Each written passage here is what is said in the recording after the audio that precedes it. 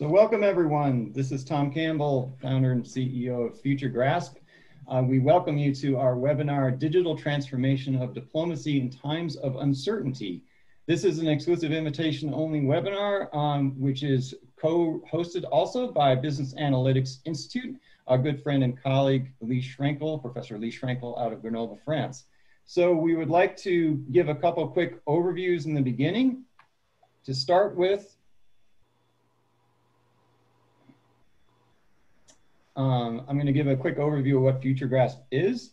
So FutureGrasp is a company I formed roughly 3 years ago after my stint as the first National Intelligence Officer for Technology at the National Intelligence Council, Office of Director of National Intelligence. I'm honored to be working with 4 outstanding individuals, serial entrepreneurs, former US government officials. You can read the nice verbiage up top, but basically we offer bespoke services to corporate and government clients, including written thought products, briefs, global network access, and organization and facilitation of roundtables and workshops. The principal members are shown here. The website is shown below. I now hand it over to Lee to give a quick introduction about Business Analytics Institute, and then we can launch into some housekeeping and start the first panel. Thank you, Tom. Lee Schrenkel, the principal of the Business Analytics Institute. My work over the years has focused on the mechanics of improving organizational decision-making in a number of major corporations and public authorities. In our Institute's training and consulting activities, we explore how co-developing human and machine intelligence can improve perception, prediction, evaluation, and insight. If you'd like to know more, please check out BAIEurope.com. It's our goal in hosting this webinar to engage leaders in government, intergovernment organizations, and business to better appreciate the implications.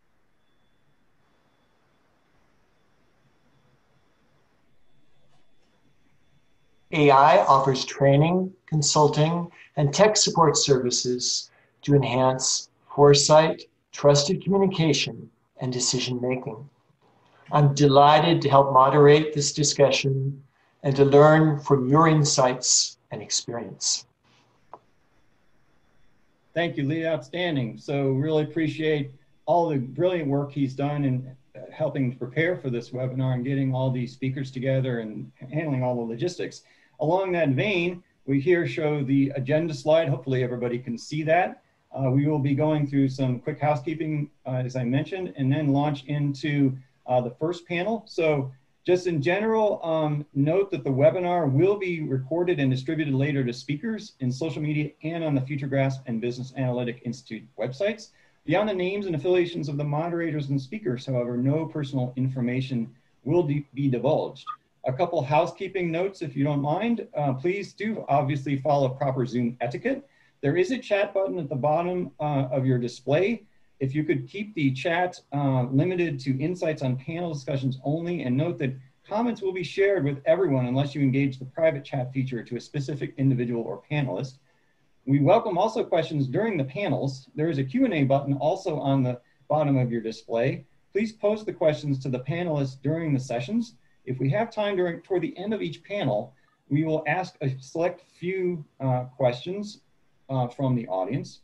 The webinar flow for each panel in general will be as such. There'll be approximately 10 minutes per panelist for opening comments, followed by moderator questions, and then attendee questions if time allows. So I will now roll over to the first panel, invite Lee Schrenkel, Andrew Hyde, and Jeff Odlum to go through review. There's a quick slide with the panel participants, and I will stop sharing my screen now and give control over to Lee, Andrew, and Jeff for their participation. Thank you. And I will go dark myself just so the purposes of the recording and future. Thank you, Tom. Let's jump right into the first panel on diplomatic implications. If we feel that digital transformation of diplomacy is an important subject today, we are convinced the development of effective diplomacy in times of uncertainty will be fundamental in plotting a different path out of the crisis than that we took coming in. As you, we have two brilliant and seasoned diplomats with us today. Let me introduce you to Jeff Odlum, a senior advisor with the FutureGrasp Foundry. He is also the president of Odlum Global Strategies, which advises government and corporate clients on national security and technology policy issues, as well as emerging tech companies working with the US State Department. Jeff himself was a State Department Foreign Service officer for 28 years, serving as a diplomat throughout Europe and the Middle East, and as a national security policymaker in Washington. Andrew, on his side, Andrew Hyde, is a senior advisor with the FutureGrasp Foundry. His work is focused on the role of technology in foreign policy, notably information and communications technology, and the application of data analytics and artificial intelligence. Andrew apparently also has 28 years of diplomatic experience with multinational organizations, including NATO, the Stability Pact for Southeast Europe, and the European Commission. Let me give the floor to Jeff. Good morning, Jeff. In examining the challenges of diplomacy today, I have the impression that the crisis has accelerated and amplified a number of underlying societal, political, and economic trends.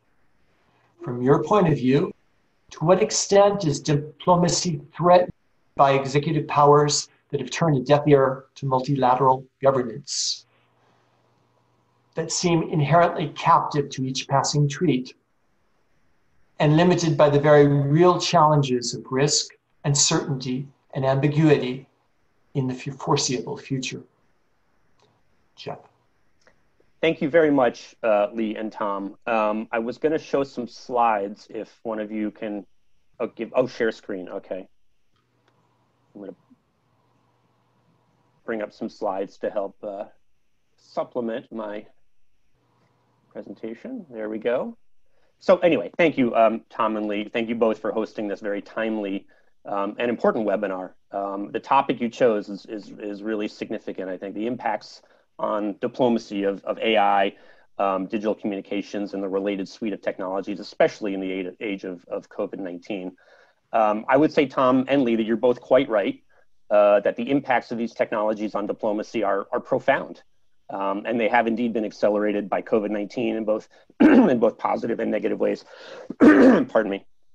So I'm thrilled to be here. I'm thrilled to share some thoughts and experiences as a former diplomat now working on technology policy, and to address that very good question that Lee's posed. So jumping right into Lee's question, absolutely yes. Uncertainty, ambiguity, risk most definitely are, and frankly always have been impediments to effective diplomacy. I'd say that throughout human history, we've been constantly confronted by uncertainty and ambiguity as we try to make sense of our current reality and as we try to plan for the future. So that's not new, but it's the gravity of the uncertainty that the pandemic is bringing, and I'd say compounded by the speed of the development of these new technologies that are developing far faster than our ability to control them, and the serious dangers that are posed by irresponsible use of these technologies.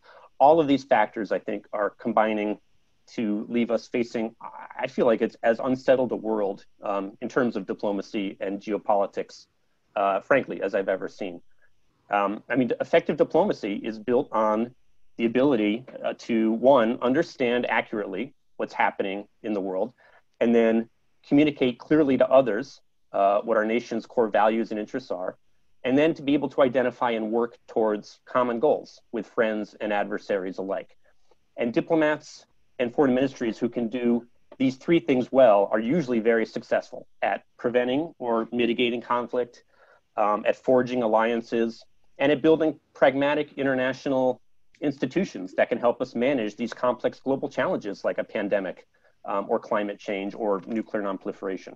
So having said that, I agree that we are now facing a particularly uncertain moment in history. The world that is being ushered in as a consequence of the novel coronavirus pandemic, it is new and it can be very scary.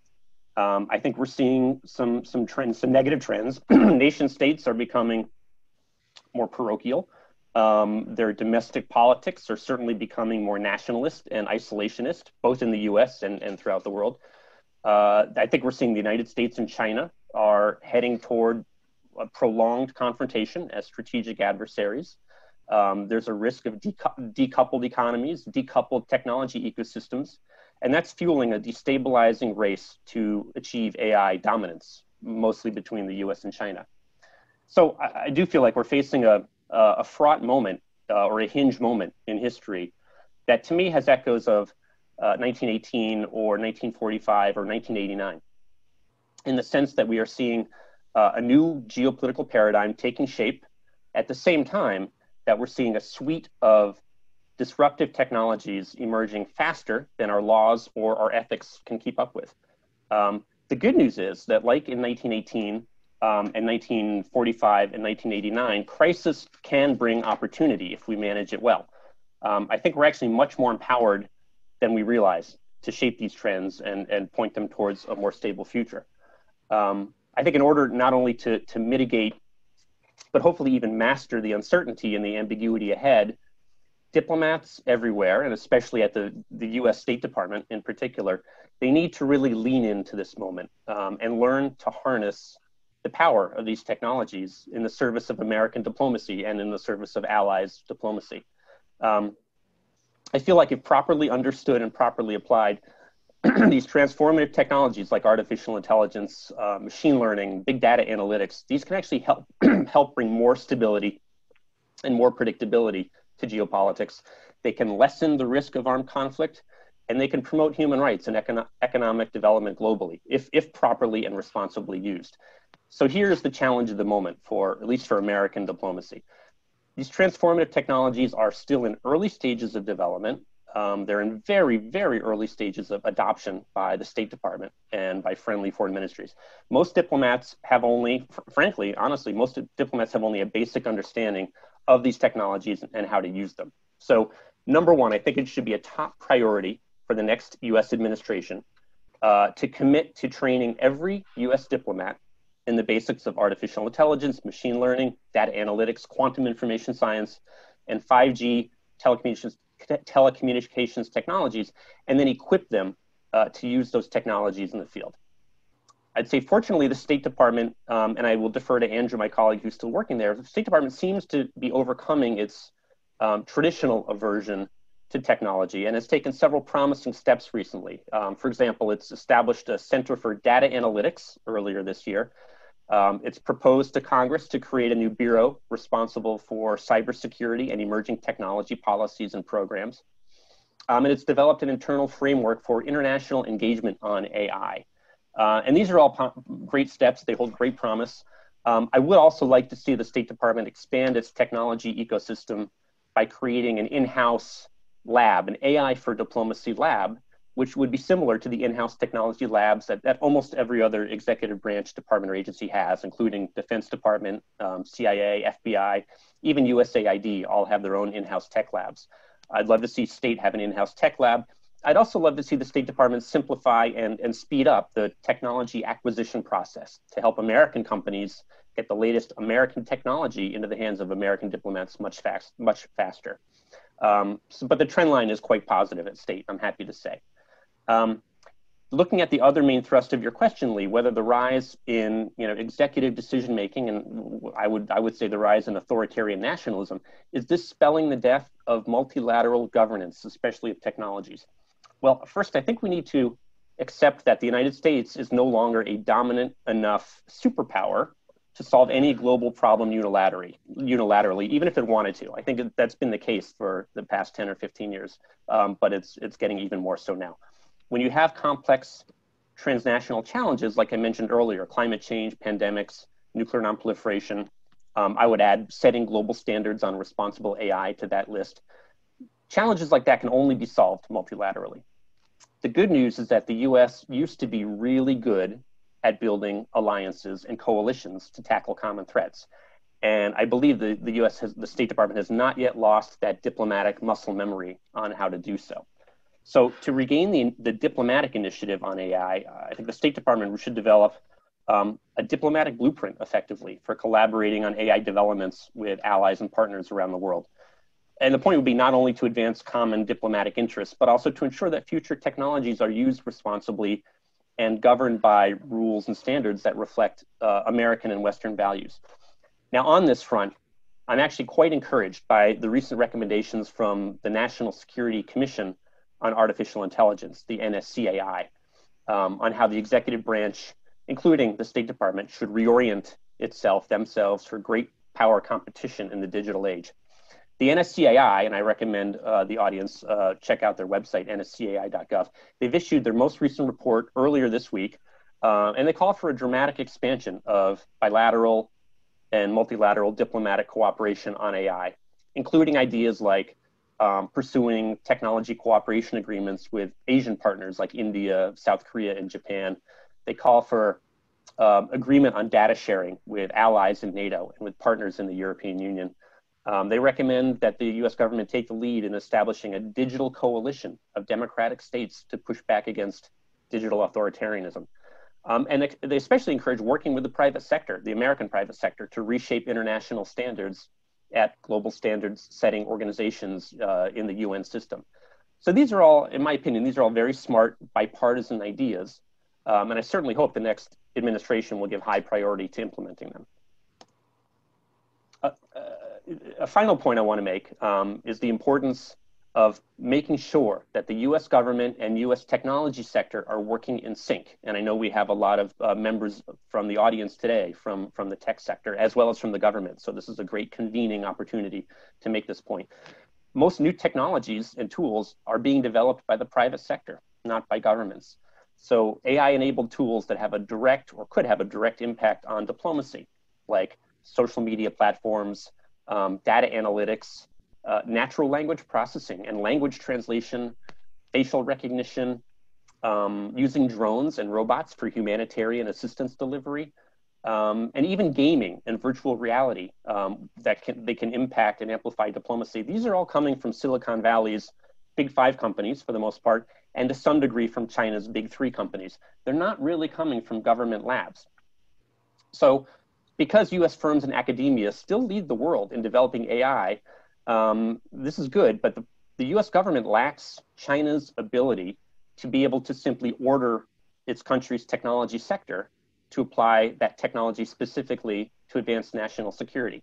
And this obviously puts the United States at a big disadvantage. In fact, putting the US at an even greater disadvantage is that a lot of these American technology companies seem to be opposed on principle to working with the Defense Department, the intelligence community, and law enforcement agencies, even in the name of strengthening national security. On the other hand, and this is I think worth pursuing, I think the State Department can build a strong relationship with Silicon Valley based on the argument that there are a number of shared values between Foggy Bottom and Silicon Valley, like promoting peace and stability, promoting human rights, promoting sustainable economic development, mitigating conflict.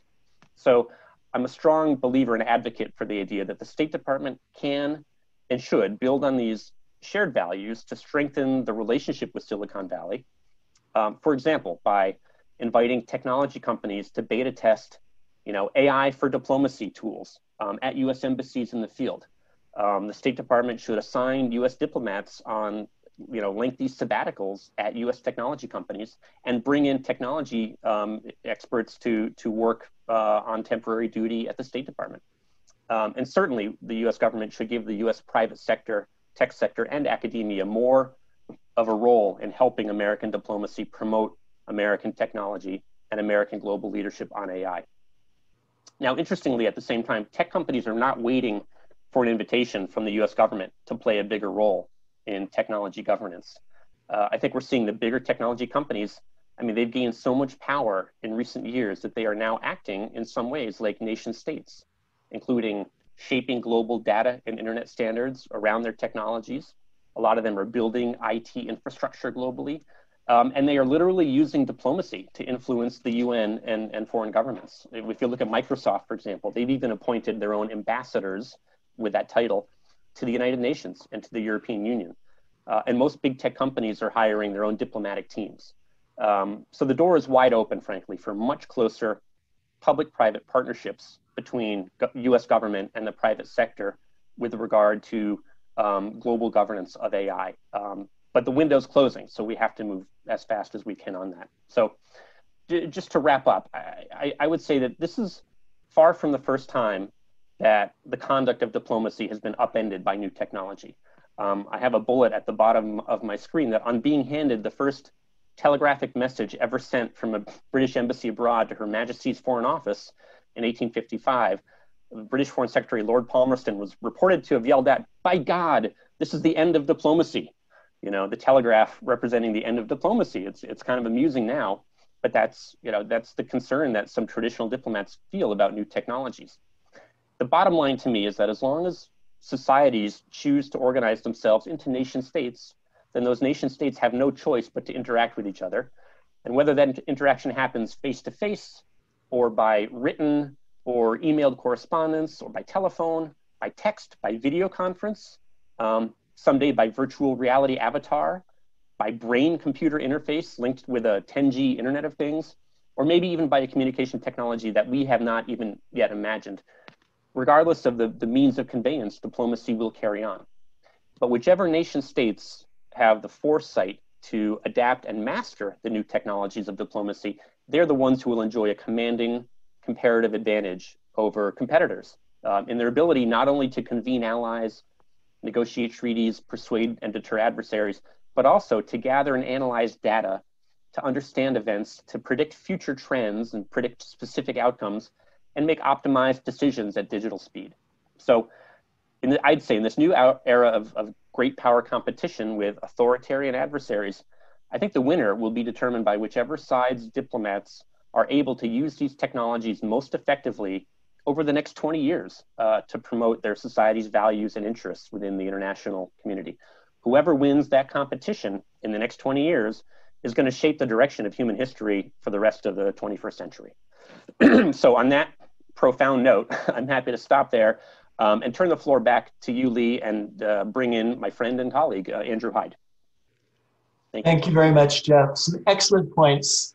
As you're unsharing your screen, please. Sure. One of the points that I particularly appreciated was that AI cannot be a goal in itself, and that the end goal has to be humanity. The only potential winners possible would be humanity itself, which brings me to the idea that technology is not always neither neutral nor necessarily positive in its impact on traditional diplomacy. And that's what I would like to explore with Andrew today. Andrew, in your recent experience, has the tendency of digital communications to favor gamesmanship over statesmanship and opinions over facts limited the effectiveness of diplomatic practice? And has the lockdown and its aftermath compromised the capacity of state actors to clarify their positions and to address complex problems? Andrew Hyde.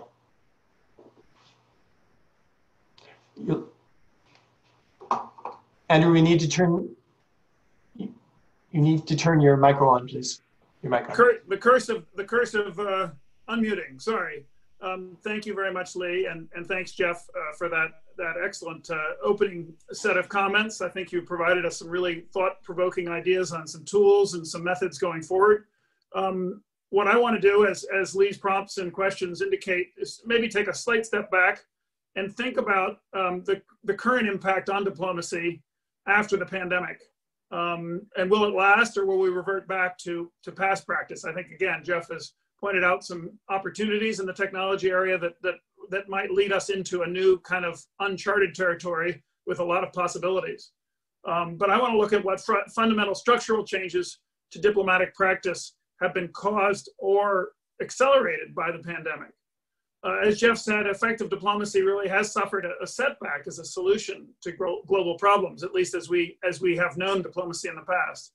It has exposed and exacerbated existing structural weaknesses. And this has resulted really in ineffective international efforts, as we've all observed in the last few months, to confront the virus and its fallout, its economic fallout and societal fallout.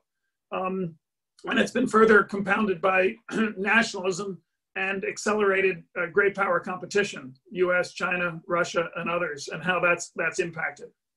A couple of specific impacts I want to just touch on in response to Lee's comments is really to look at the role of digital intermediation in relation to the pandemic. What has digital intermediation done to diplomatic practice in terms of visibility, in terms of speed, in terms of the potential for manipulation? And Lee, your question talked a little bit about that. I guess I've seen both observed professionally and observed from others that digital intermediation is both a new barrier, but also a new facilitator.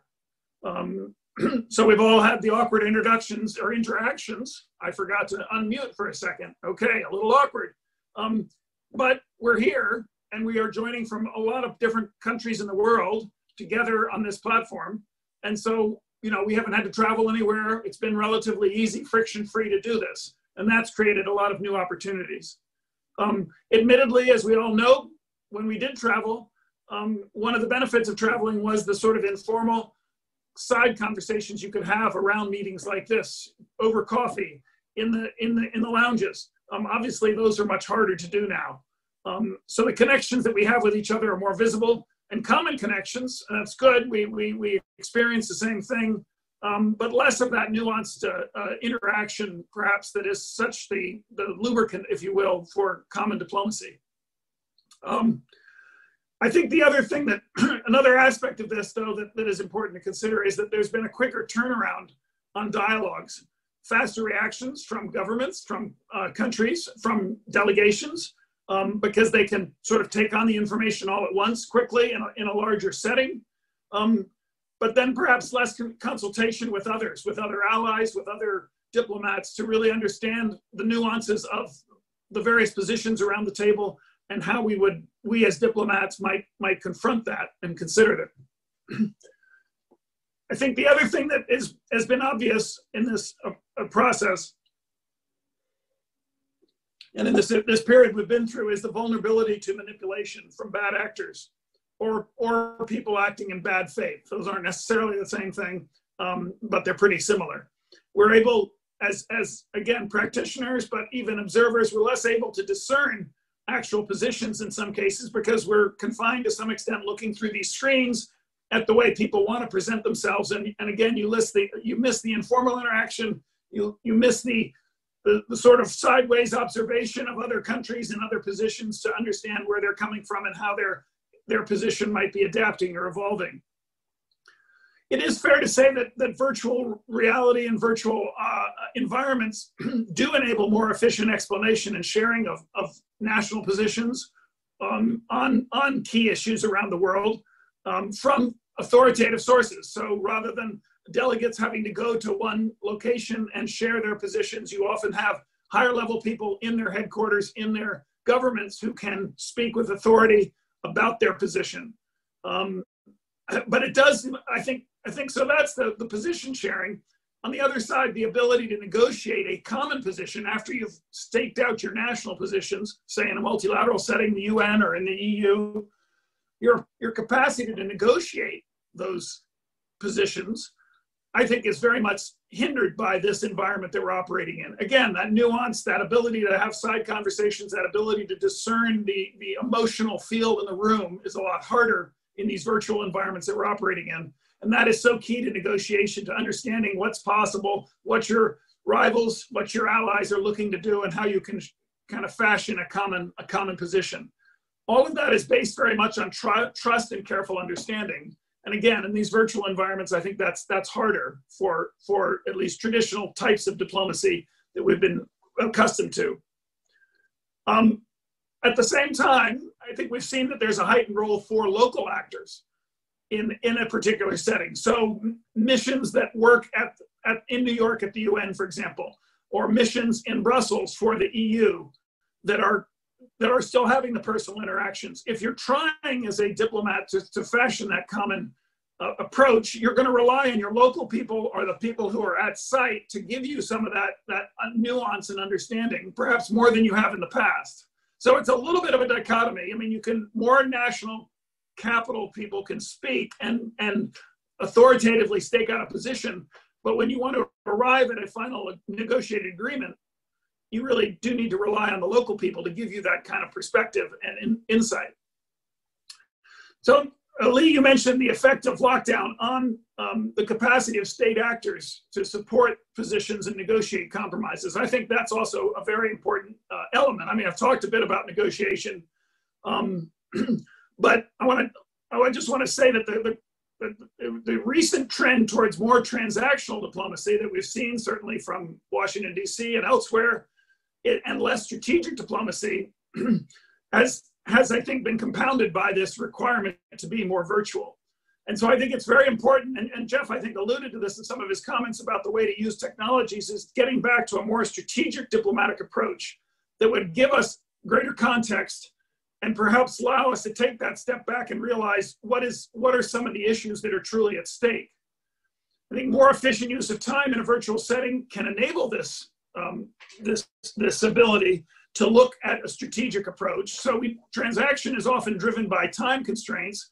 Perhaps we don't have as many time constraints now because people aren't spending so much time traveling and all the friction that comes with often international meetings.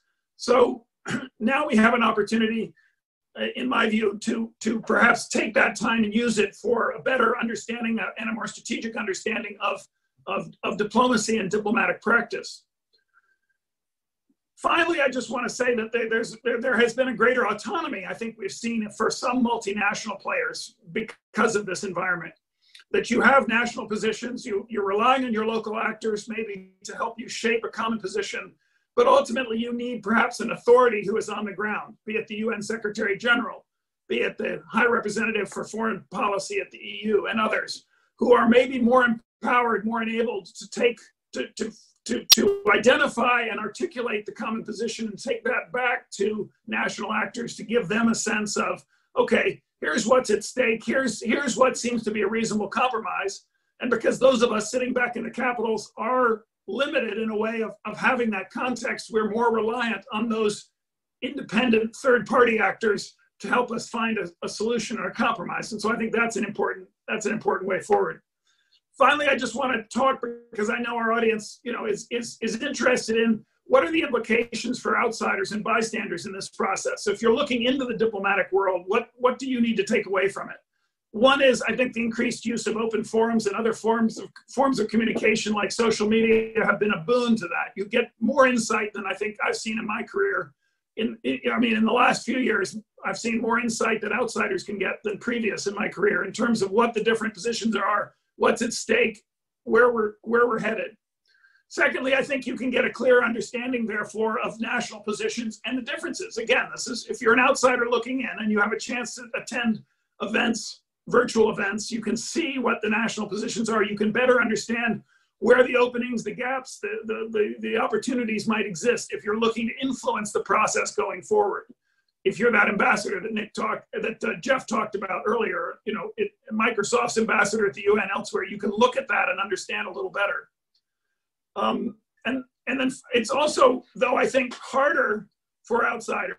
I will say the other side of this is harder to discern where the actual centers of power are, because you're sort of being confronted with equalized national positions, and you're not getting a sense of where the movement in the room is. And so you need to know what you don't know there. I think there's a way to deal with it, but knowing what you don't know is critical. And then again, the point I finally made on empowering local players, it's important, again, these representatives are at the site. It's important to build the relationships with the local players, with the missions to the UN, with the missions to the EU and elsewhere, to help get a better understanding as to, well, what are they seeing on the ground and how can you jump in at the right point to share your position and your viewpoint. I'll stop there because I know we're running low on time, but thank you very much.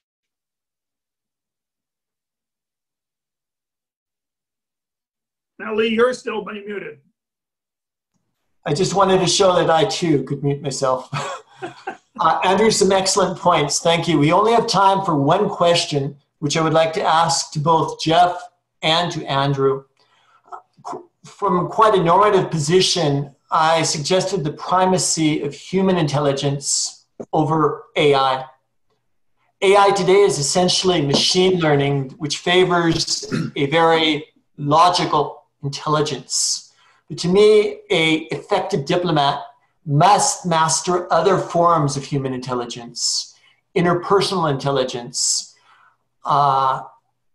spiritual intelligence, emotional intelligence. I wanted to ask both of you whether these forms of intelligence today can be captured, mimicked, amplified by the forms of machine learning that we're experimenting with, or whether this is indeed a challenge for the tech companies in trying to bring what they have to offer to the table of diplomacy. That's a very challenging question, Lee. For the technical capabilities, I would defer to future panelists who have much more engineering background than I do. But my quick response is absolutely right.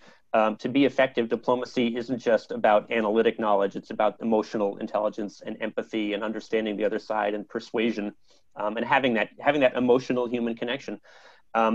Eventually, someday, I do believe that machine learning algorithms, if trained on the best possible data, might be able to replicate all of those different types of intelligence. We're nowhere near that yet. And that to me is why one of the most important things we need to do now is get the principles, the AI principles correct, and get the standards correct, and set up guardrails to protect the integrity of the data that's being used to train the algorithms. Now, there is a growing consensus around some AI principles that was approved late last year by the Organization for Economic Cooperation and Development, the OECD in Paris. I think all 45 OECD members, including the US government, signed on to the OECD's AI principles, which are, frankly, they're relatively broad, but they do offer a good roadmap both to governments and to companies on how to design AI responsibly, safely, with transparency, accountability, all these other kinds of things. So I think it's important to keep our eyes on that and make sure that the AI that we do develop is shaped based on human values. Thank you, Jeff. I'll just jump in quickly on this. I think it's a great question, and I totally support everything Jeff said. I really do believe that if you have a firm basis, an analytic basis, it's an important step forward, and that therefore the integrity of the data and the integrity of the AI that's working on it and the transparency of algorithms, I think, would be important to understand. But that's not really the point of your question. It is, as you said, these other elements of diplomacy, and I touched a little bit on that in my presentation, and I think it's vitally important. Yes, there is a scope for AI, I think, in doing some of that. You can have sentiment analysis of remarks and comments that are made. You can get a sense of where people are going. But I guess I would argue the main benefit of AI would really be enabling the humans to do what they need to do, which is really a lot of that, building a lot of that empathy and allowing them the freedom to really focus on, if you will, the emotional side after they have the firm and trusted analytic basis to work with. And that requires the human interaction. And so AI will be very important for that, but it will not replace the diplomatic practice and craft in that category. Thank you. On behalf of FutureGrasp and BAI, we would sincerely like to thank Jeff and Andrew for their contributions here. And I think it's an excellent transition to talk about diplomatic continuity. Tom, the floor is yours. Thank you. Thank you, gentlemen. So we'll go over to panel 2.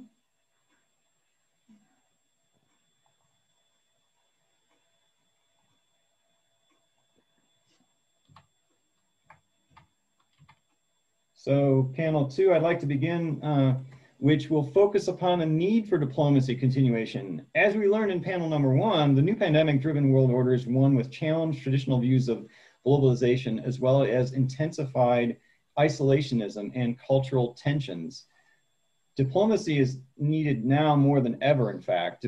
Diplomats must find new ways to work in this pandemic era, as well as what the current turmoil in operations may mean post-COVID-19. So we're thrilled to welcome 2 excellent speakers today. First is Ariel Aram, who is Program Chair and Associate Professor at Virginia Tech, And second is Eugenio Garcia, who is Minister, Consular, and Chargé d'Affaires ad interim in the Brazilian Embassy in Conakry, Republic. With $3 billion BCL. So I will turn the floor over to them to share screens if they like, or just feel free and speak. Welcome, gentlemen, and look forward to your insights. Ariel, would you like Thanks to for having us. Alphabetical order? Sure. I'm an academic, so of course I have a screen to share. I respect that. Yeah. In the last 6 months, really prompted by the crisis of the shutdown and the creation of the sort of new Zoom world, I've been really interested in the kinds of practices that people have adopted to use this technology. And there's a phrase that's used in academia called the Zoomification, which has just sort of arrived. I'm sure people have heard of it. And of course, it's not just Zoom, it's Zoom and the Microsoft competitor to Zoom and WebEx and all the other telecommunication and teleconferencing sites, which are really being used in ways that they had never really been anticipated to be used before, and taxed in ways that have never been taxed before. And we can see this in some cases by the fact that they're especially in April and May, we're having server problems because there was just so much traffic over them, that much more than they had ever anticipated being used. So in response to some of the questions that Tom posed to me back in the spring, when we were really just beginning the lockdown period, I started to wonder, what does Zoom and its analogs do to learning, interaction, and collaboration? Initially, I was interested in learning and collaboration between organizations. So essentially, how does the U.S. government communicate with its counterparts at forum like the United Nations, like the OSCE, like NATO? But what I rapidly learned was that the question wasn't just how organizations communicate with other organizations, but how do organizations communicate internally? How do organizations, Group A and Group B within those organizations, know what's happening? And early on in the pandemic, between April and August, I conducted about 30 informal interviews with local and state government officials, federal agencies, including State Department, NGOs, international governing organizations like the World Bank, as well as development contractors. So a lot of groups that were involved in public policy writ large, and most of them were focused on international engagements in different forms. Some of them were very traditional diplomacy, and some of them were in kind of adjacent to diplomacy. A number of key findings showed up looking across these interview reports. The first is that Zoom and its analogs slow the feedback loop in communication. It's very hard to detect how the person on the other side of the Zoom box is responding to you when you raise a point in a teleconference format. And it's surprising that people use intuitive knowledge to understand this feedback loop, and that feedback loop is essentially broken in a two-dimensional representation of the person. U.S. State Department officials particularly emphasize this, that they were in fact trained to do things like reading body language and adjusting to noticing changes in tone and pitch, and that became dramatically harder in the Zoom format. And as a result, it was much harder to have a kind of a back and forth, to learn what the other person had to say and then incorporate it into their own responses. So that feedback loop is slowed down. The second main point is that technological access is often more important than substantive input. Because of the way Zoom negotiations, we could call that in a big sense, both within organizations and between organizations, are conducted. The person who is most adept at what one of my interlocutors called track changes diplomacy is the person who ultimately has kind of the authority over the document. It's not necessarily the person who has the most substantive or important knowledge on the topic. It's the person who knows how to maneuver the kind of the common space within the negotiation. Of course, this isn't a new challenge. This has existed well before the adoption of Zoom and COVID, but it's been exacerbated because so much interaction is done essentially over in shared drives of various kinds. Third, The turn to Zoom narrows the stakeholders who are involved in a negotiation because because of the need to limit access in order mainly for security reasons, but also just for practical reasons. The number of people who can be involved in a conversation is very limited. We all know what it feels like to be on a Zoom call where there's 3,000 people attending, right? It's almost impossible to have any communications in that format. And as a result, for the sake of efficiency, there is a tendency to create a really narrow group that is involved in negotiating very specific points in the communication.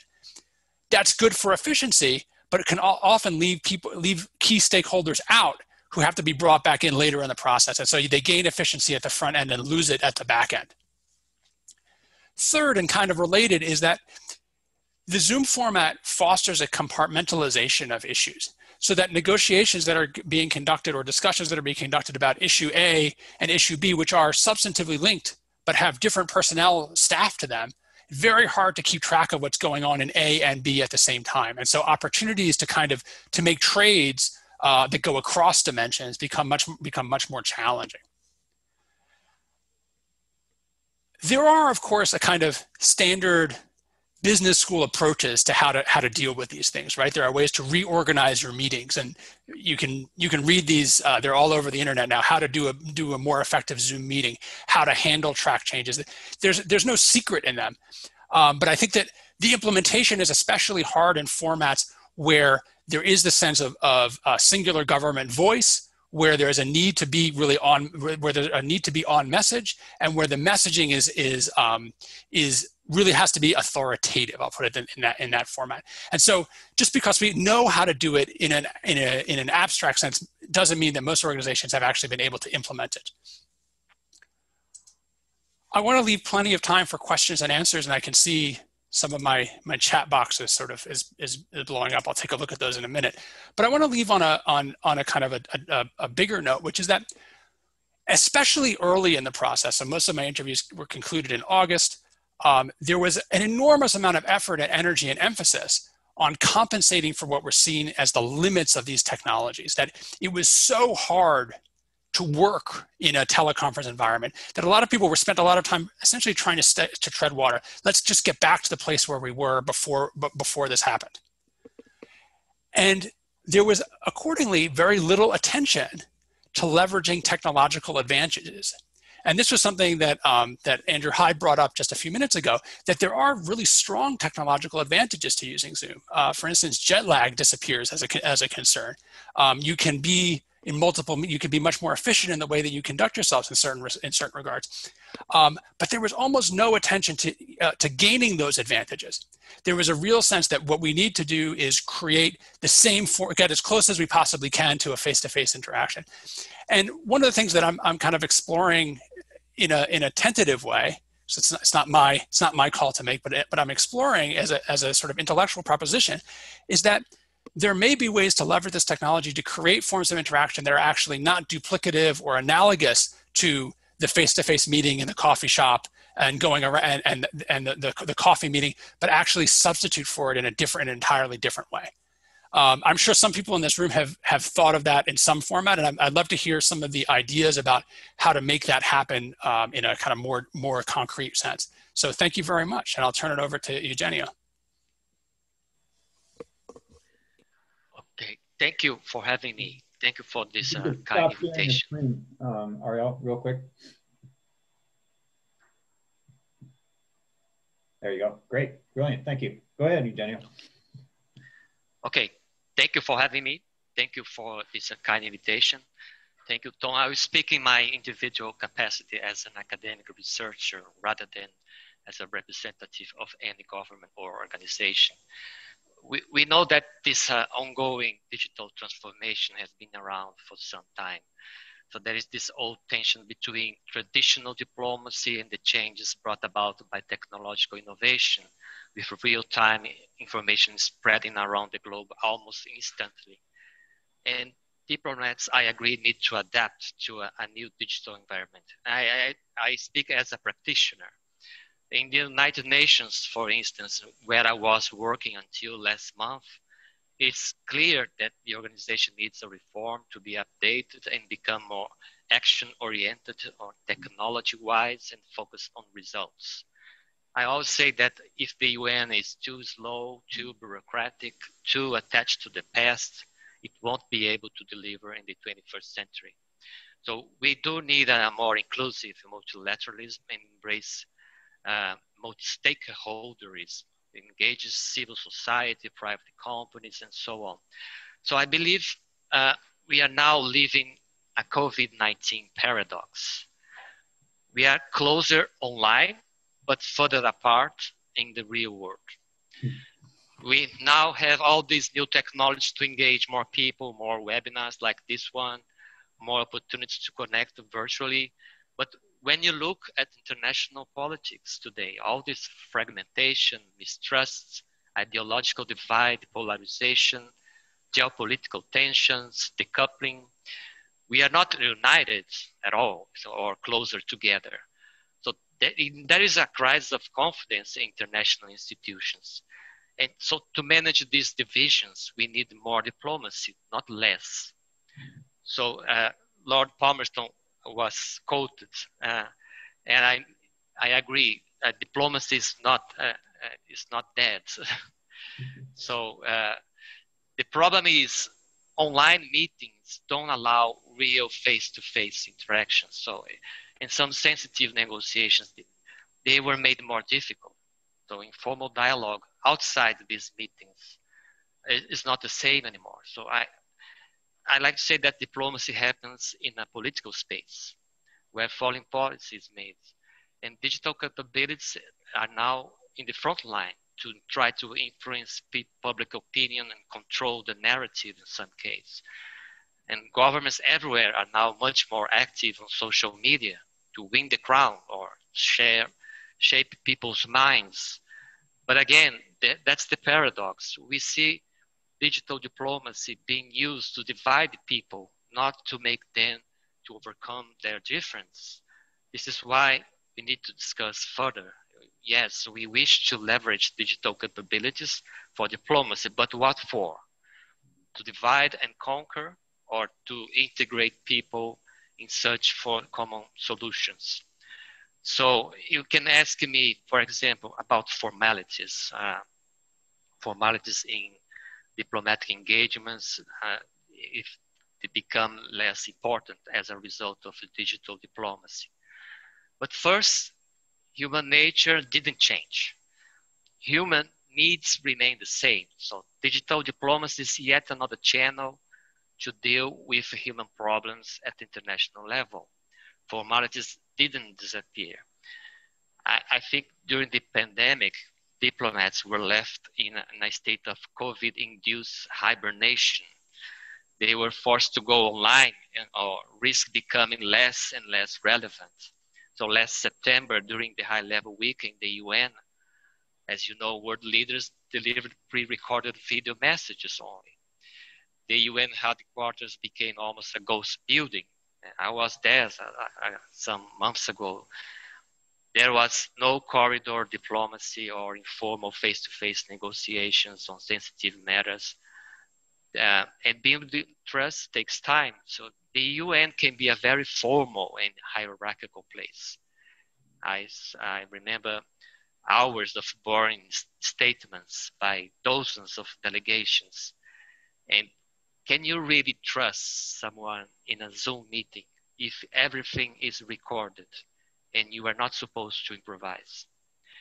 So no wonder diplomats are much more cautious in these situations. So that's why the Security Council has closed the doors, consultations of the whole in a private consultation room, away from the media, away from outsiders. It's when diplomats come face to face and put their difference on the table and try to find common ground, for example, in the Security Council for a joint statement or a draft resolutions. And some diplomats complain that diplomacy is about confidentiality. And if secure environments cannot be guaranteed, reaching compromise becomes much more difficult. And it's easier to hide or escape from a compromise if you don't want your position to be changed. So in a way, the virtual room mostly favors the status quo. So that's my view, but of course we will be further discuss these issues. Thank you. Brilliant, Eugenio, and thank you also, Ariel. So just a couple questions, just one quick note. We are at time, but I'm gonna go over because I love this discussion. So we'll take a short 2-minute break at the termination of a couple quick questions here. So we will go over a little bit into the 11 o'clock hour, or noontime Mountain, or Eastern time rather. So first question to Ariel. First off, I loved your survey, Ariel. That I wasn't aware that you were doing that great work. That's brilliant. So a follow-up question. So in your discussions with people, do you think that do people get the impression that things are going to return to normal, or is this sort of a new normal state that we're in, that we're stuck in, even if the pandemic is slightly resolved or obviated, even if vaccines, are we having a massive adjustment to our relationships in these kind of environments now, even if we slightly go back to the old normal? I think it's important to distinguish two different things. I think the workplace life and the daily way that work is conducted probably will change for some people. Some people will be using these teleconferencing functions much more, and a lot of travel and face-to-face interactions will eliminate. Some people will get back to kind of what we could think of as traditional diplomacy that involves, as Eugenio mentioned, the formal and then the corridor conversations that are paired. I think the second question though is whether there will be a reconnection globally, that you can conduct all of the diplomacy that you want that doesn't necessarily rebuild international institutions or interstate relationships. And I think that's a much harder question. I don't think that the technology will solve that problem. Even if we are able to agree on sets of standards for communications and for the use of some of these AI techniques, I don't think that I think that they are tools, and it is up to the principals to use those tools in a way that is cooperative, comprehensive, or exclusionary. So I'm maybe in that sense I'm a little bit skeptical of the kind of a techno-determinism that some people adopt, but I think it's an open question. Yeah, very much open question, and we'll see how things develop. A question for you, Eugenio, in that light, being on the African continent as you are, I'd love to hear your perspective. So I know there are a number of states there that are not so technologically advanced. How, from your impression, might they better cope with this continuing need for digital diplomacy now? Yes, thank you, Tom. Yeah, for many poor countries, they still need to make progress in very basic infrastructure. So electricity, for example, in many African countries, access to electricity is not guaranteed for everyone. So then comes the digital divide and the problem of connectivity. You need a reliable connection to stay online and attend virtual meetings. As you know, I'm now based in West Africa, and before our webinar, I was really worried about the power cuts and losing my internet connection. It happens every day here, almost 3-4 times a day. So it's not obvious how we can make digital diplomacy available to everyone globally, if in some cases this is a luxury item. But having said that, there are some practical strategies that we can think about to bridge the technological gap. First, create centers of excellence to provide the tools and capabilities to allow poor countries to have access to the technology using digital diplomacy. Second, be realistic. We know that the transformative impact of AI in diplomacy, for instance, may include data analysis, prediction, speed, cognitive enhancement, or more efficiency. But there is a long way to go until these tools are really incorporated by diplomats in their daily work, especially in developing countries. And third, least developed countries will lag behind in the adoption of new technology if there is no outside assistance. So international cooperation will be needed somehow. And one possible way ahead is to include this area in projects to be developed on the ground in association with the local government and according to the different needs in each country concerned. Thank you. Excellent. So we do have one question from the audience attendees. So It says the panelists have rightly focused on negotiation, but as AI increasingly eliminates even white-collar jobs, won't technologies such as instant language translation headsets eliminate some functions or even some diplomatic positions? Will consular work change, and what are some of the technologies on the horizon that will have similar disruptive effects? So I pose that to both of you. Go ahead, Ariel. I will defer to the diplomat in the call. I'll defer to Eugenio, please. Sure.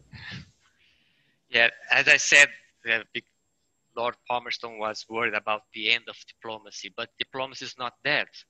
What diplomats need is to adapt. So, because diplomacy is a human activity, basically. As I said, and AI cannot replace humans in human-to-human relations. So I think there is a role for diplomats in the future. But the problem is that old school diplomats, they simply don't want to use new technologies. They don't want to invest time and effort in learning new tools. And of course, the pandemic helped accelerate the adoption of several applications, but doesn't mean that they are comfortable with this new digital environment. That's the point. So to conclude, I think COVID-19 was a wake-up call to change old habits, and diplomats need to adapt. Dinosaurs who don't know how to use the internet or resist to online connection, their future is green. They are heading to retirement. So what to do next? So we can think of lessons learned. Think of online meetings for routine work or specific tasks should continue to be the first choice.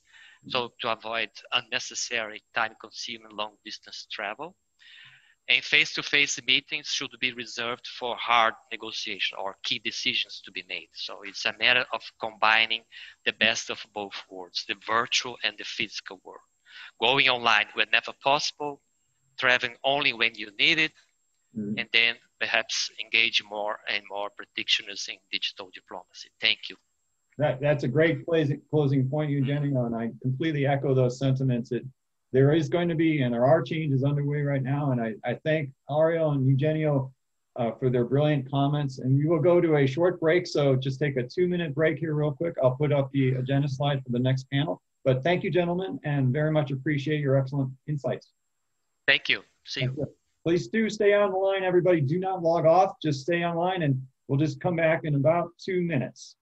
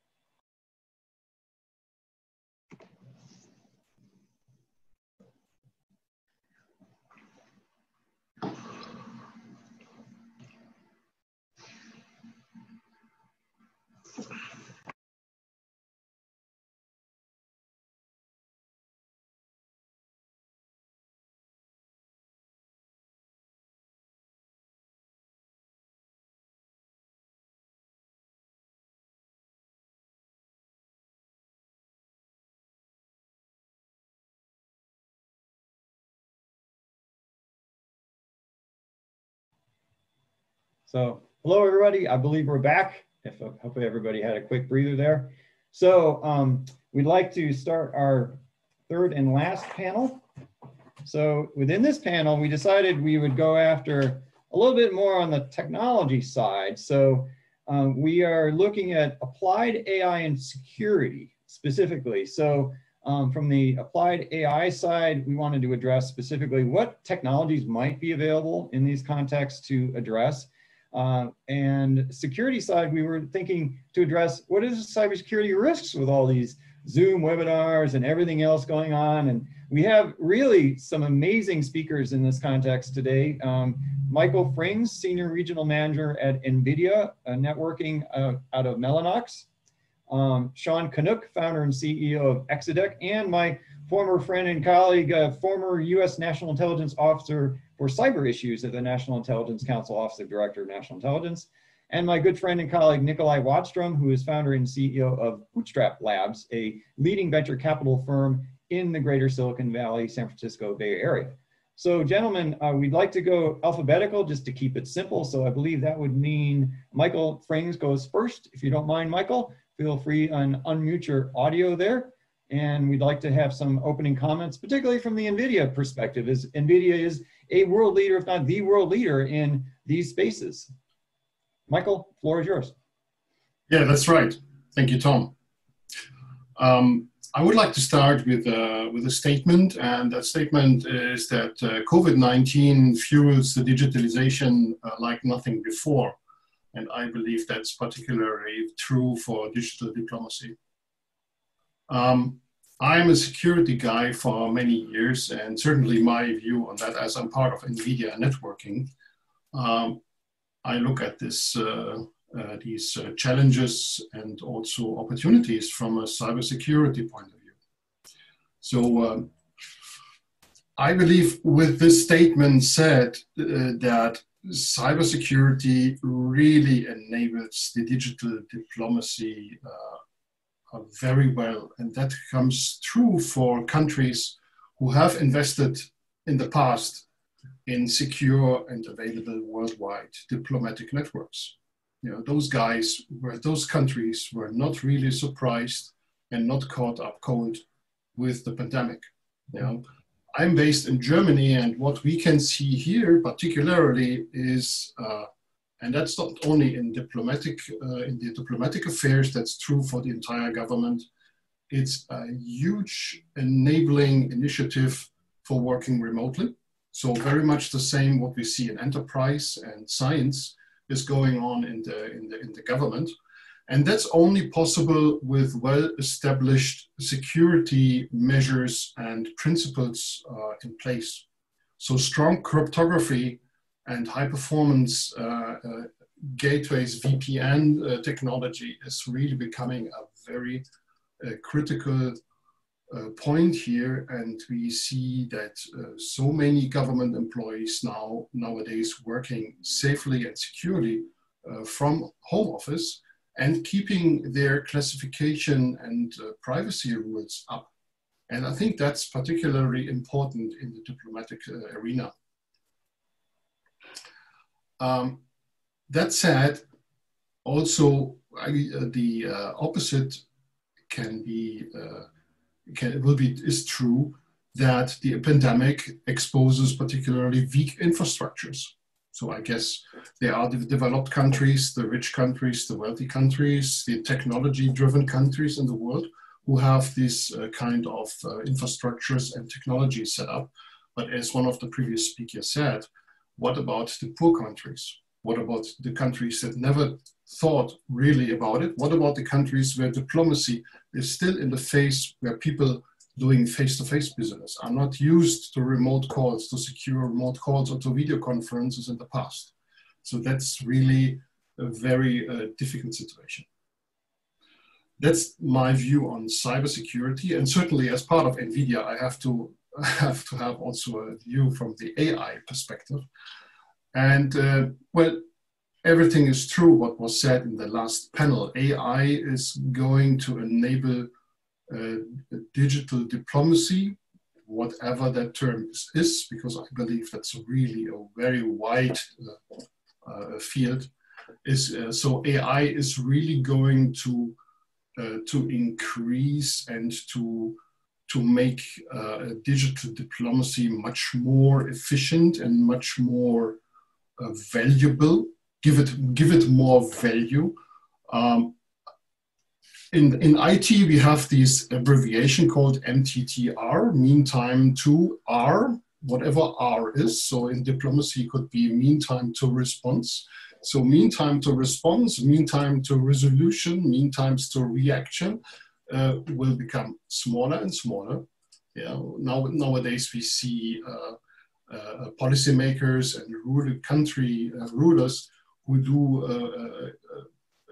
diplomacy by themselves on instant messaging systems in social media. So sometimes even overruling their diplomatic networks. That is certainly something that has to be taken under consideration. And AI will help to react on this much better than it was before, because the sheer amount of data is exploding. Nobody can cope with this amount of data anymore, where no human being can do that.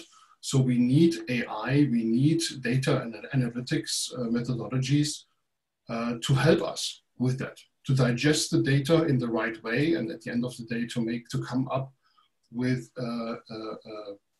a good decision.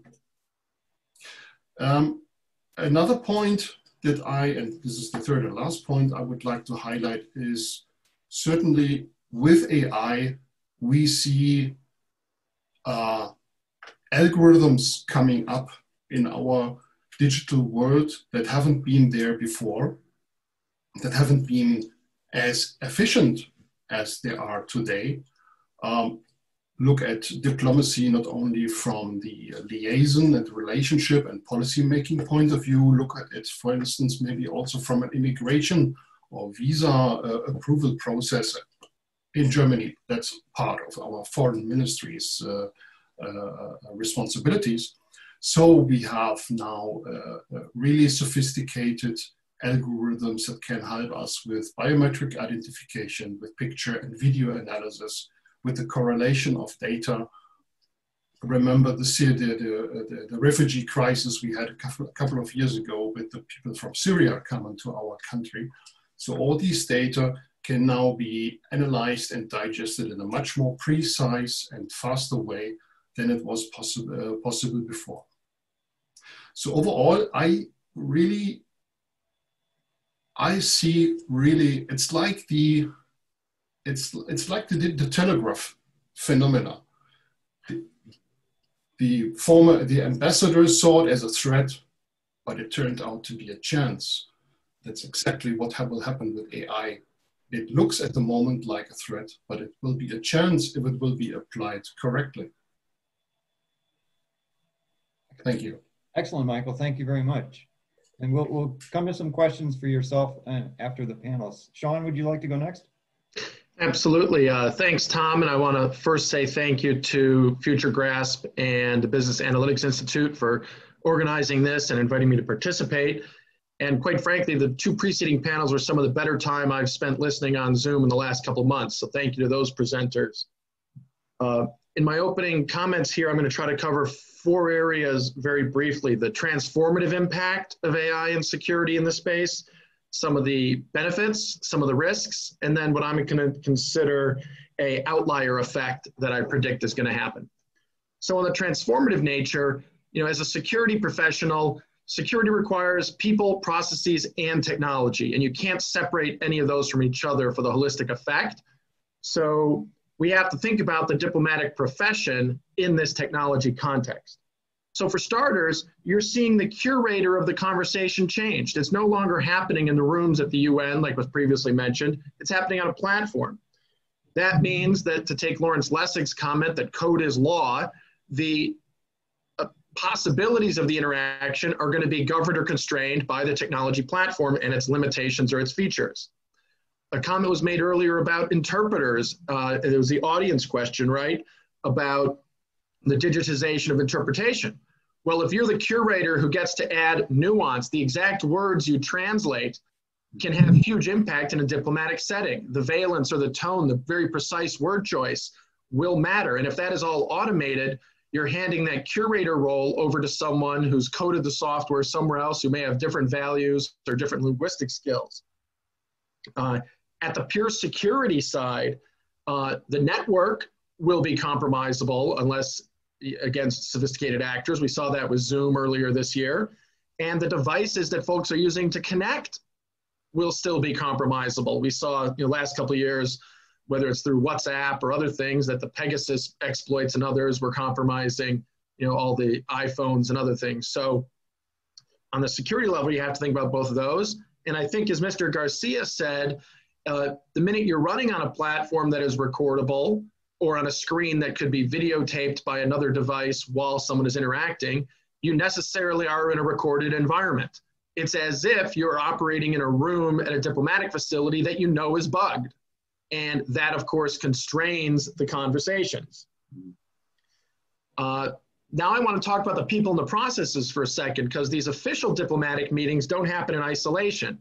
They're happening in the broader context of a social media broadcast environment, which is less of a conversation, but more punditry, each side stating its own positions. And true, you used to have that on the floor of the UN, and you still do. But to be able to project to vast international audiences instantaneously with a, we'll call them a specific or polarized viewpoint, can actually be counterproductive to diplomatic efforts of reaching compromise and understanding. And we're increasingly seeing unilateral broadcast communications that will be surrounding and coloring the nature of the official diplomatic activities. And in that respect, right now, I'm just talking about official position statements. We're not even talking about the intentional disinformation that is happening in the quasi-diplomatic international public communication space. And that brings me to the professionalism that of the diplomatic corps, which I believe is going to be impacted. It is undeniable that Zoom does not allow you to develop the personal relationships that you would if you were in meetings or going out to business dinners and getting to know your counterparts. And Zoom also gives you limited ability to detect the body gestures, posture, and the other sentiments that would provide feedback to sensitive discussions that we as human beings pick up on. And lastly, of course, the minute the conversation is not private because it's automatically recordable means you're going to have much less informal and improvised conversation. So I think that with AI enhancing all these security technology features, you are going to see an absolute transformation of this profession. Now, what are some of the good points? First, with the technology platforms, provided there is connectivity and reliable electricity and internet connections, you're going to be able to expand the conversation. Certainly to be much more inclusive of other voices and countries who may not have had the resources to be flying diplomats everywhere to every meeting that they might want to have a voice in. And you're going to have a much easier ability to communicate to the broad global public, more so than you would in closed meetings that weren't digitally recorded or digitally intermediated. There's an efficiency and cost benefit. You save time and expenses on travel. And in fact, before, if you used to have to get on a transcontinental plane, if the item was not a high enough priority, senior officials would pass on it. Where if the time investment is now logging on to Zoom from their own office, you're going to be able to get more focused attention and possibly higher level participation in more meetings than you traditionally would have, because it just didn't meet threshold for those assistant secretaries or ministers. What you are going to lose by not traveling is some of the cultural understanding and appreciation. Certainly those of us who've traveled a lot for work realize that we appreciate some of our counterparts more and some of their views when we actually get the benefit of visiting them where they are. So now let me turn to what I consider some of the risks associated with AI in the security space. First, these technologies are going to be subject to all the same concerns that AI is in other applications. The limitations of the technology itself, the potential biases in the data and the applications, and the technical vulnerabilities to manipulation.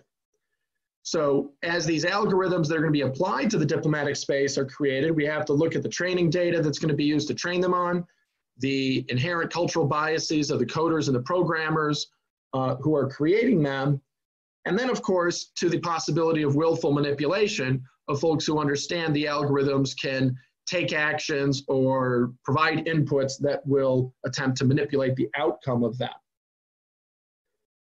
That is clearly relevant to one of the ideas that was mentioned in the FutureGrasp white paper about monitoring and predicting effects. Well, when I look at diplomacy, there's a range of things. There's truthful communication, there is posturing, and if you had an AI program get trained on the rhetorical statements of Saddam Hussein or the Kim family in North Korea over the previous decades, it would produce a lot of inaccurate results about what is really true in the international relations space, because there is diplomatic rhetoric which is intentionally either hyperbolic or flat out false. So if we know that's endemic to the field of professional diplomacy, that just underscores the concern about training data used for AI algorithms and manipulative inputs.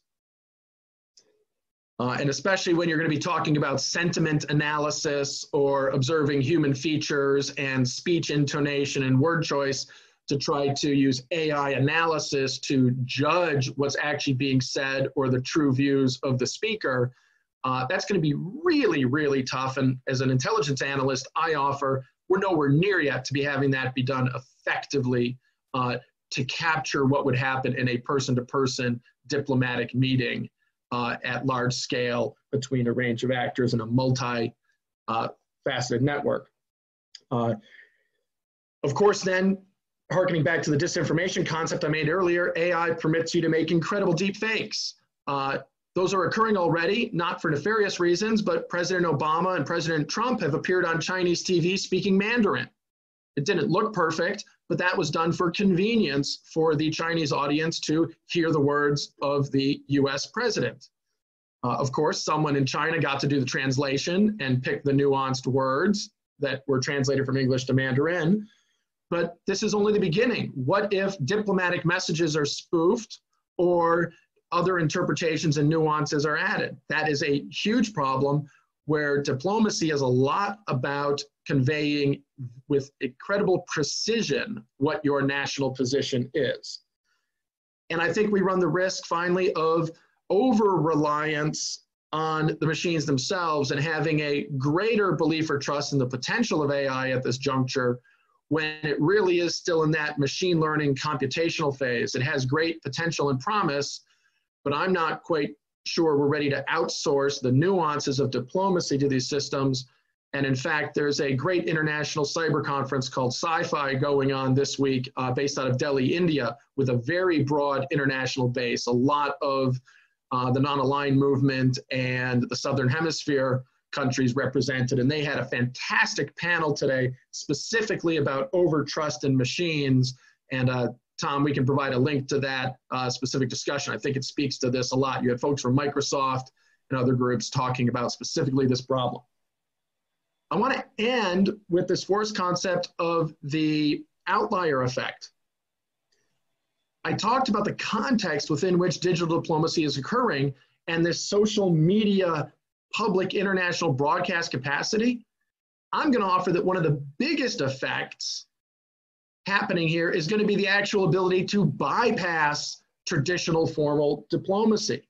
One of the questions, preparation questions we had for this panel was about the interdependence between societal, economic, and political threats and how those are being affected by AI algorithms and cybersecurity. Well, if I have the ability to blur those different parameters and factors, to conflate them with disinformation, and to directly communicate with the public citizenry of other countries, maybe I don't need to go through their foreign ministry. Maybe I can attempt to impact the politics and the sentiments of the other population by directly communicating with them. Historically, and certainly before the telegraph and TV and radio, you really couldn't have an ambassador from one country, 5,000 miles away, influencing the public sentiment of all the citizenry of another country. I can do that now.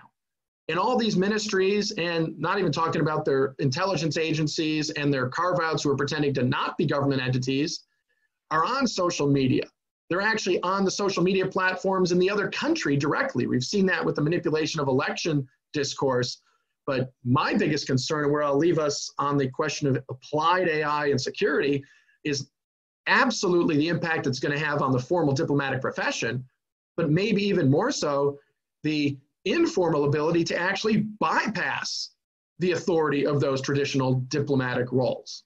I'm going to stop there, and I look forward to our other speaker and the questions that will follow. Thank you. Awesome, Sean, and always insightful. It's never a surprise coming from yourself with your brilliant, deep expertise therein. So we'll turn to Nikolai and then take several questions. I see a couple questions coming in from the audience as well. Go ahead, Nikolai, if you want to unmute yourself. Yes, thank you, Tom. And so first, this is some really inspirational thoughts across the board. So I'm very, very, very thankful and great to be here. Thank you to FutureGrasp and Business Analytical Institute for having me. Maybe I'll actually tag along a little bit to Sean's comments here at the end before I dig into some of the other things I wanted to share. Because I think it's a really important aspect. A lot of the things we talk about on this call has been tied to maybe more of the digital diplomacy versus the AI-driven diplomacy. They're intertwined, but there is also, I think, right now we're living in the digital world, all of us, remotely connected for good and bad, right? So it's very apparent right now. But that also plots the path, in my meaning, to a more AI-driven world of diplomacy in just about every aspect of our society. One of the key things that I think we've seen, tying into what Sean talked about, is that these online networks can be used across the globe, which is built an amazing opportunity for our world, but also it has been abused in many ways. So figuring out how we build more secure networks, attribution, understanding of this is a massive issue that needs to be solved for a lot of things, including AI, to work really well on a global scale, including diplomacy, I think. Slightly different topic, right? As somebody mentioned, yeah, digital trust is very, very important. So going into the topic here a little bit about, so how AI will impact diplomacy. You know, I was thinking about this when Tom asked me, and this is unfortunately why I came up with this. There is no good answer yet, right? But here's kind of what I do know. Artificial intelligence is impacting every single vertical of our society. And that's kind of thesis that we're working with at Bootstrap Labs. We've been, for the past 5 years, only investing in applied artificial intelligence and built a large community. So we have the fortune to spend our days immersed with some of the brightest minds in this field.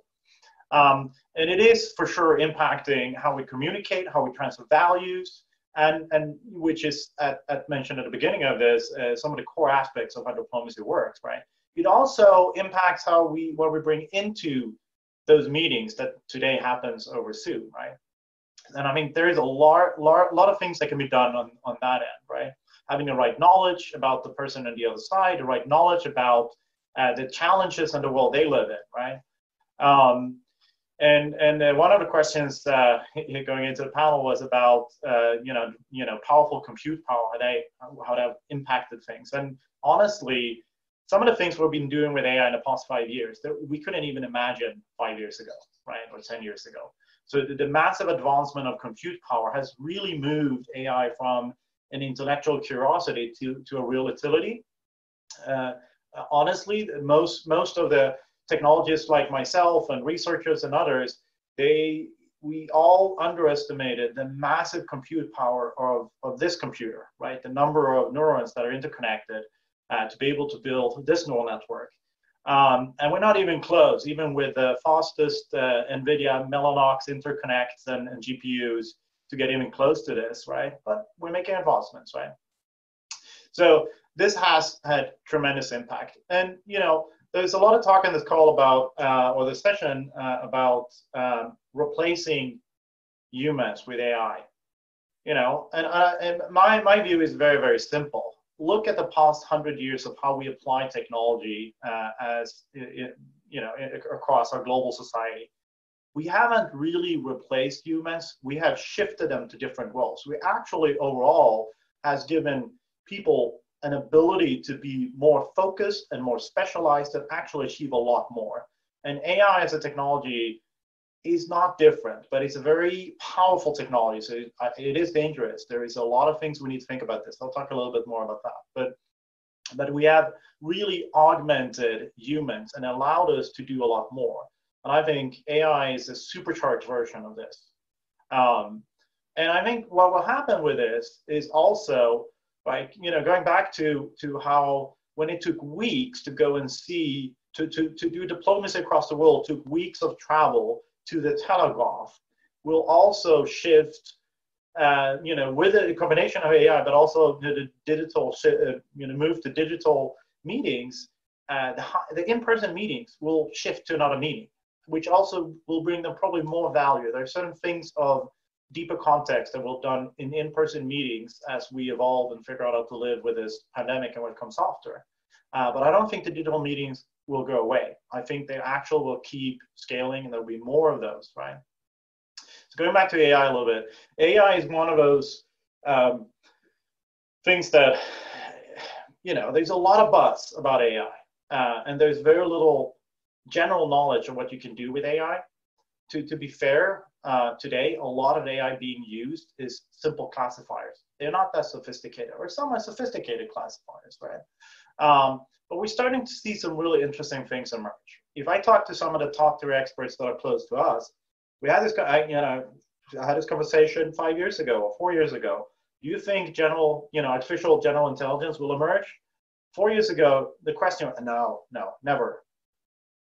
Last year, maybe, right? So I think from the top researchers, the sentiment is changing. And if we go back to a little bit to some of the things that are being applied and built into things today, we're starting to see things like reinforcement learning that are plotting a really interesting path to machines that are actually learning and applying the knowledge themselves. And here's the big shift, which is the core of everything we do in our investment thesis, is that we're moving to a world where it's less of the programmers that make the decisions and the logic flow or the state machines of how these computers behave. And it's more of my data as a user of the technology that will impact what it actually does. The AI systems are increasingly being trained from my situations, right? And that's important because there is a lot of, and to be fair to what Sean just said, it's a lot of systems, even with machine learning today, the programmers pick which data sets they use. And there's very little transparency of what they use to train the models, and then they ship a compound product and you just use it and you don't know it works, right? But we are shifting increasing to a model where we are delivering an infrastructure and you need to actually train with your own data, and that decides what happens. So that goes back to how we work with our own data in organizations and governments and individuals becomes really, really important, because that's the foundation for how these systems work. How we make sure that we build security in communications and attribution also is going to impact all of these systems to a much bigger extent than we think, right? If you can tamper, just as we've seen on social media with people sentiment, you can tamper with AI sentiment in the future, right? And think about the power behind some of these systems. That can be really dangerous, right? So, but we talk about a light code world or light code systems. So this is where we're going with this. I don't think I'm giving you answers, but maybe some things to think about. Much of the diplomacy, of course, is not just a physical interaction, right? And I think AI is going to, in the near term, we're going to see these systems being able to be applied to actually make you augment what you do in the meeting, but mostly before and after the meetings. It's not the actual meeting in that sense, but be more knowledgeable and understand what happens around the world with the people you're meeting, right? Because I think that if we go back to also, we can build a lot of systems. We see some technologies and emerging startups that have really exciting propositions of how to analyze and understand human behavior in video streams, right? So we can build a higher emotional bandwidth as we meet people to augment the ability or the fact that we're not meeting them in person. But I am actually very, very cautious about the use in the context of diplomacy, because as soon as those are starting to be deployed and good enough, we'll have sophisticated AI system to combat them, to actually influence what they do on the other end, right? And this is, AI is already weaponized, right? And this will just be, an arms race. So I don't think that's where we long-term can see the biggest utility. I think it's, before and after and around, and augment humans' ability maybe in the meeting in different ways, right? I have a little bit more, but I think I'll stop there and maybe go to questions. Excellent, Nikolai. Thank you so much for your great insight. So if everybody could go off mute during the panel discussion from the panelist perspective. So Lee and I, during the final panel, we'll alternate the questions back and forth as co-moderators. So I'll ask the first question, specifically since we have such an impressive representative from NVIDIA, Michael Frings here. So Michael, I was wondering, and if you could go off mute too there, do you have a sense of how advanced compute coupled with AI might affect this space in the context of our panel discussions today? And it's a complex question. I mean, I know NVIDIA is always pushing the envelope. There is constantly new chips coming out, constantly new leadership in the space. Do you have a sense of where this might lead us in these contexts today? That's really a very, very difficult question. Well, as Nikolai said, I also strongly believe that AI is not that advanced as people think it is, because the building, it's all about accelerating algorithms at the end of the day, and developing that real neural network that at the end of the day will perform similar to a human being, that is still miles to go. So that's definitely a challenge. Another challenge is actually very simple, is how can we bring as much data as possible to the machine, to the AI, to give it something to learn, to work on. Yeah. One of our jobs in NVIDIA is really to supply our customers data. They say we want to do face recognition. We want to do, let's say, in a homeland security context, we need to do video analytics, etc.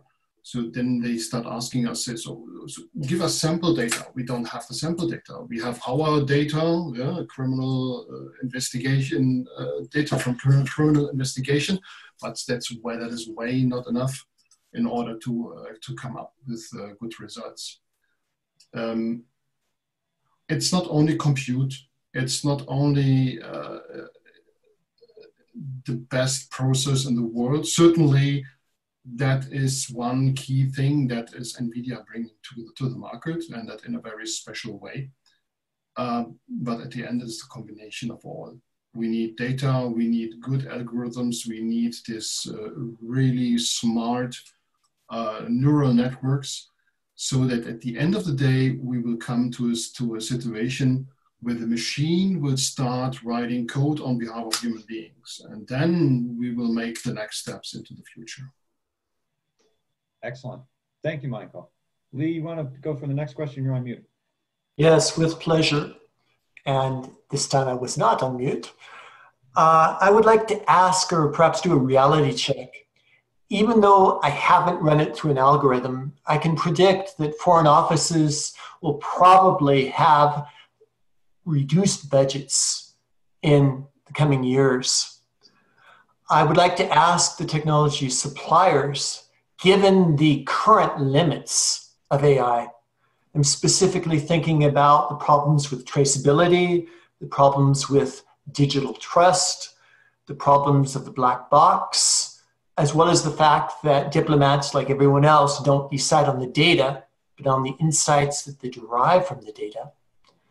Very concretely, where would you counsel foreign offices to invest today in machine learning? With their limited budgets, where can they make an impact? Open question. I'll throw out a thought or two, if I may, Lee. I think you would want to invest not in trying to compete with the technology firms to create the technology, but in working to ensure its security and its fidelity to the mission to which you are applying it. So I would apply the funds to oversight and security rather than competing with the technologists at the pure innovation level. And quite frankly, I think with less travel and the ability to reduce stabs by leveraging technology, there will be additional funding available to apply in this area unless, overall economics shrink the absolute value of the foreign ministries or State Department. But I would really focus on ensuring the fidelity of those applications by those ministries rather than trying to innovate, because I can speak, regarding the U.S. State Department, that is not exactly where I would turn for world-class technology development. They're going to be procuring existing technologies and trying to apply them to their antiquated networks and procedures. Those are just a couple thoughts. I look forward to hearing from the other panelists as well. Thank you, Sean. Other thoughts on this subject? I can go. I'll take a slightly different turn to it. Right, somebody else mentioned like a lot of the technologies are coming from the private sector and the big five, and honestly, actually, most of them don't. They come from early stage startups because that's where most of the innovation really happens. And a lot of the virtual reality things you're seeing coming from Google, Facebook or whatever, they were startups acquired by Facebook, right? So it comes from the little bubble that I live in. What I would love to see, actually, my role as a venture capitalist, I'm looking for problems. The bigger the problem, the more interesting it gets. Like the bigger the opportunity, the more value to solve the problem. So what I would encourage, like the State Department, is to actually try to work with Silicon Valley in different ways. And what Silicon Valley needs is not somebody says, can you give me this solution to this? Like here's the solution I want, right? They want reach out to people like me and others in Silicon Valley and saying, these are the problems we have, right? Because as Tom mentioned, or you mentioned, sorry, Lee, that's probably the best suited to solve and innovate around some of these things. But health, Silicon Valley understand the problems and build those bridges and build a continuity around that. That would be my advice. Thank you. Michael, did you want to add anything? Yes, in my experience, a foreign office is always a government entity that goes first in the adoption of the digital world. It was in Germany with the worldwide diplomatic network. They were the first with remote office, remote working. They were the first, even long before the pandemic, with secure voice over IP and all that stuff.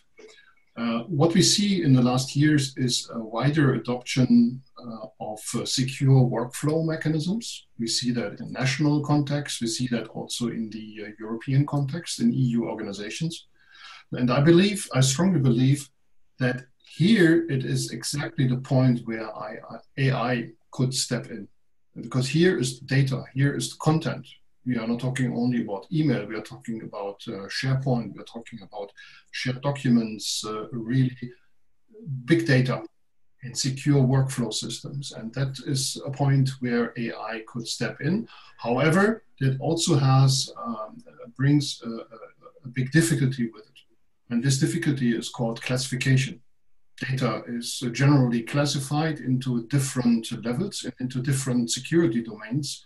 And that makes it even more complex to apply artificial intelligence. And I believe this is still an open point where technology companies and authorities have to find a way how to use AI in such a classified environment. Yeah. Thank you. Let me pass the mic back to Tom. Thank you very much, Lee, and thanks everybody. So just touching a little bit more upon the security question, this might be specifically for Sean. In your experience, how are algorithms used today to collect and help analyze data on security threats? And how might that be nefariously or, shall we say, goodly used in the context of where we are today, especially with all the zooming? Can you expound upon that? Yeah, the the first question is very, very big. How do you collect and analyze data? Well, that can be from a wide range of different types of platforms and sensors.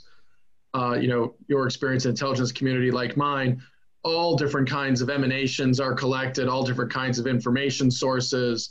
So I don't want to go too broad there.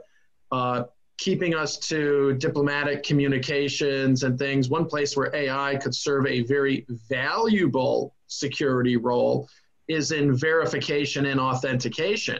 If you have substantial data on voice recognition for known diplomatics, you know, a series of ambassadors, right, to be able to confirm that that is their real voice, to do very detailed facial recognition or gesticulation or gait recognition, to be able to say, yeah, this really is them.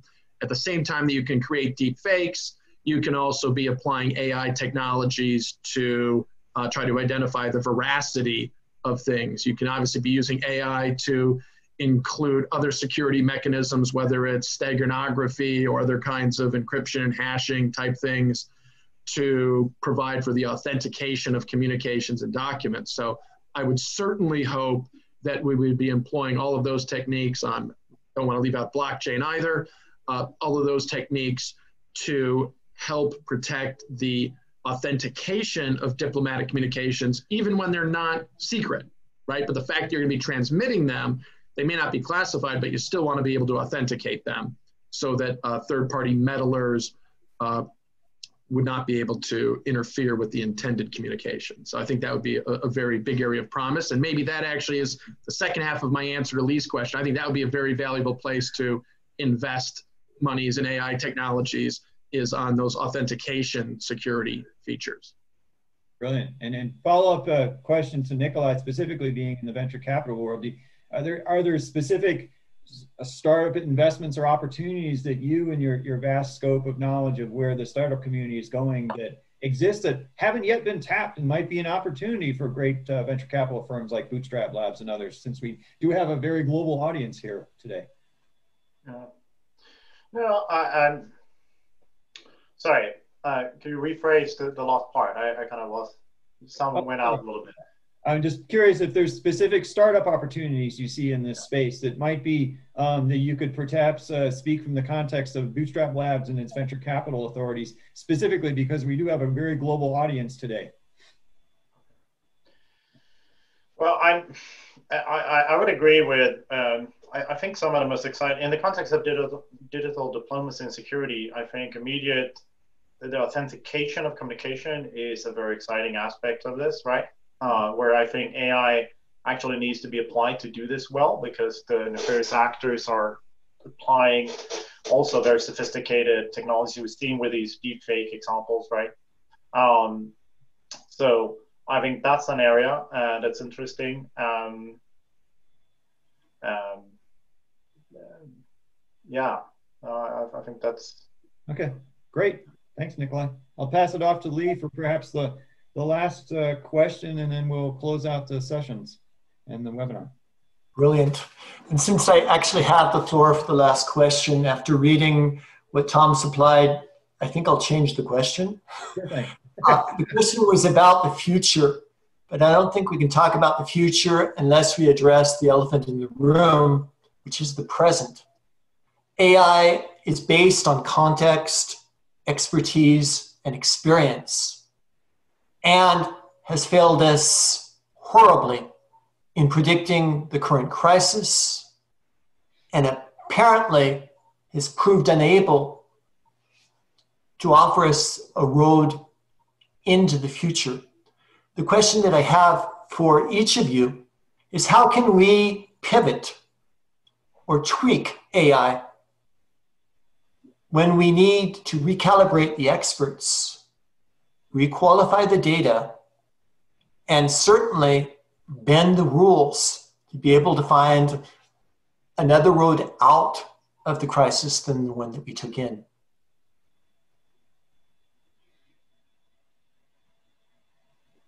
Okay.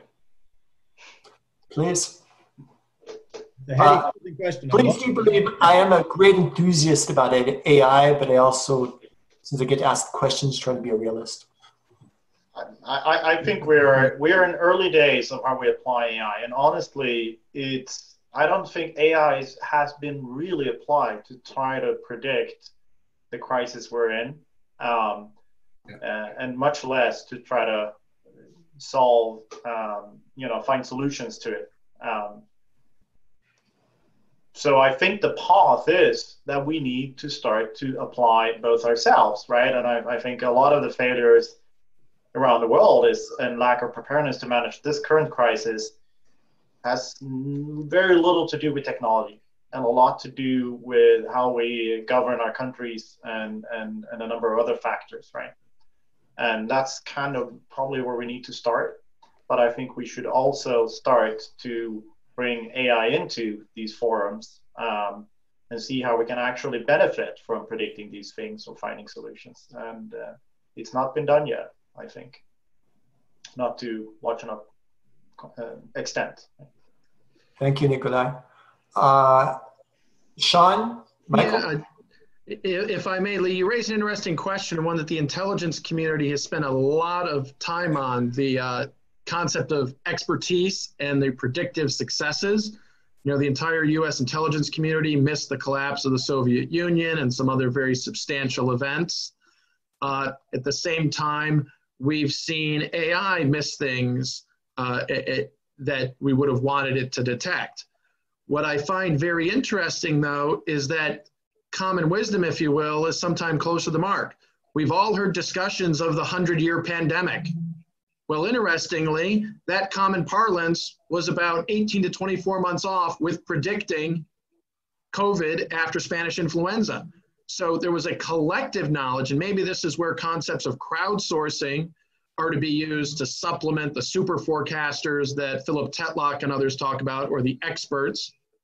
And I think those used in tandem, where you have subject matter experts who are then supplemented by AI-driven crowdsourcing of all kinds of disparate and potentially or seemingly unrelated data points that could provide that giant contextual web of information that leads you to say things like, every 100 years there's a global pandemic, or what is it, every 500 million years the caldera Yellowstone erupts, right? That's the next one that we're well over on, besides being 2 years over on a pandemic before COVID.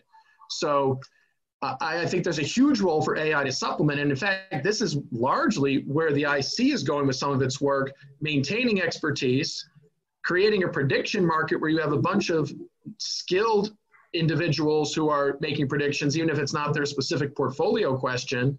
And then you also have massive crowdsourcing of the general populace or other folks. And when we say crowdsourcing, we're not just talking about taking opinion polls from people. I'm talking about using AI to analyze cell phone data or sound bites posted on social media from all over the world that just might be a part of that collective information network that could provide you inductive insights to complement the deductive procedures of an intelligence apparatus. Yeah, what I refer to as collaborative intelligence, co-developing human and machine intelligence. Michael, would you like to have the last word before we pass the mic back to Tom?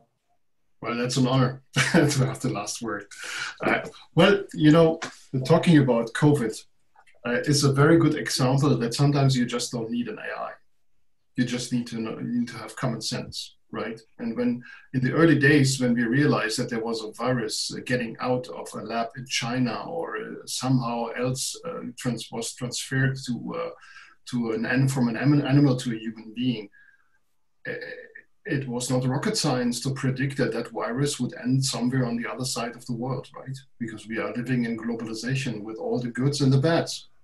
So I don't think we can blame any AI for not predicting that, because as Sean said, there was no AI looking after that, right? So AI, also the question is, how can AI make our life better in the future, and how can we make sure that will not happen again? At the end, there is no one such AI, no one AI. There are millions of AI algorithms, and all these algorithms have somehow, what they need is kind of a standardization, right? A standard that could be applied to something according to a certain rule of engagement, rule of morale, rule of social behavior. And then we might have the possibility to, well, predict something, because again, then we have an AI common sense. But that's something what we don't have, and I don't see that we will have that in the foreseeable future, because we are still in the gold digger time of AI. So there are no rules. Everybody is doing what he thinks is suitable and will bring us further and have a better benefit or whatever. So, but this is something really that has to be taken under consideration. NVIDIA, for instance, has a program that's called AI Nation, where we look particularly after this, the fact how nations are going to apply AI, and maybe it's like with the cell phone. At the end of the day, we need a standard for communication between, not only between human beings, but also between AIs, and how they analyze data, how they predict data. And yeah, I think somehow a standard will bring us further. Thank you, all three of you, for the quality of these insights. Tom, would you like to wrap it up? Well, first off, I'd like to thank Lee and myself jointly thanking everybody, the panelists in this panel, the panelists in the past two panels. I think this was a very rich and useful discussion. Love to continue the dialogue with everybody here in the future. These problems will not go away. I think we're unfortunately in the long haul of the pandemic. There's still case counts going up in the United States dramatically, and in Europe and in Asia right now. So we have to deal with these issues. And I think the great insights that we received today can go ways toward that. So I'll close off here just by sharing one last slide real quick.